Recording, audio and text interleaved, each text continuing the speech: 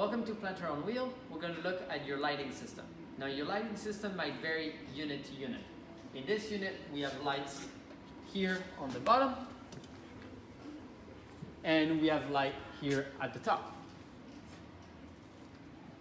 Those lights use alternative current, which is power from the wall.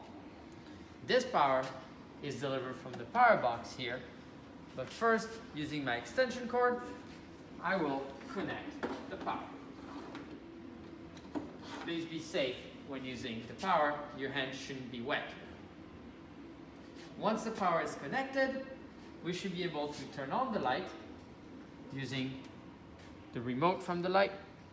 And then if you have a different type of light, your remote might be mounted underneath.